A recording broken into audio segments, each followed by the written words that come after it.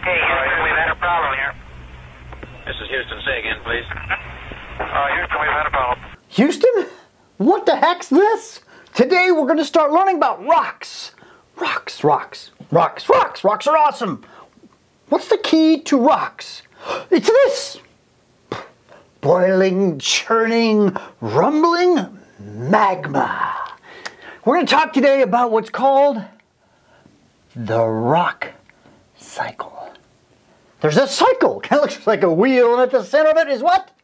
Boiling, churning magma.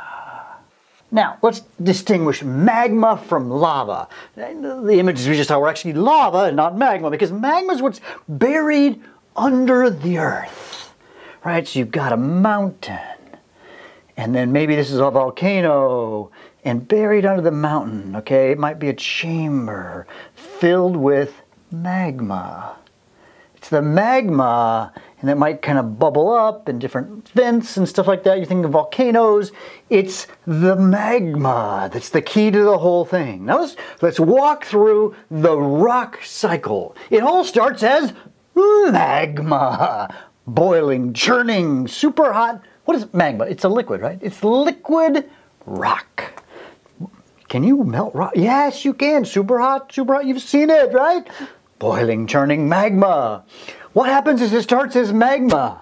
And what happens is it becomes an igneous rock when it turns solid. So when magma turns solid, it becomes what we call an igneous rock. So the word igneous means fire.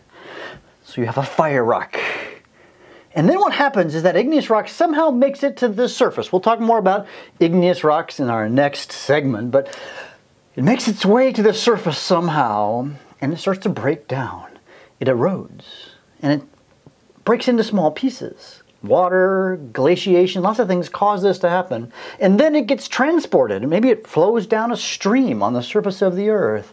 And then it deposits in a certain area. And if you get a lot of these little tiny pieces of igneous rocks, they can sometimes combine together and they make what we call a sedimentary rock. Basically a bunch of tiny little particles, like sand particles. Sandstone's a classic example of a sedimentary rock.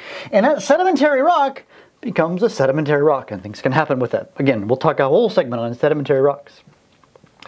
And then the sedimentary rock sometimes undergoes great pressure and temperature, and it becomes something called a metamorphic rock. Now, a metamorphic rock is a rock that has been metamorphized, right? We use that term metamorphic. It means to change. It's a changed rock when it goes under high pressure and high temperature. But, by the way, not only can it just have this erosional thing, but we can have igneous rocks go under high pressure and temperature, and they too can become a metamorphic rock. So what's happening here, when I go from magma to igneous rock, we call that crystallization. So it's turning in crystallization. Does that make sense? Going from a liquid, right, to a solid. And what's happening, sometimes that sedimentary rock sometimes reaches a place where it starts to melt. So if you melt sedimentary rock, what does it turn back into? Magma! Boiling, churning magma!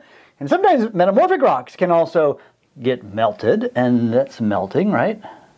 And they can turn back into magma. And then it can come back to an igneous rock, and the cycle can persist. As a note, metamorphic rocks can even turn into sedimentary rocks. We haven't talked about this. They can also go through erosion, transport, and deposition. So if a metamorphic rock, right, goes through this cycle, goes from igneous rock, it always goes, this is the sort of the beginning point right here, right? It goes to an igneous rock, pressure and temperature becomes a metamorphic rock. It can go to melting, or it can go back, and it can make little tiny particles that wash down the streams. They get deposited typically into a seabed, transportation, and then deposition, and it becomes a sedimentary rock, and then the process can continue, and it continues to continue to continue. It's a cycle that's always happening. It happens slowly over many, many, many years, but it all starts as liquid rock underneath the surface of the earth, and then somehow it turns into an igneous rock.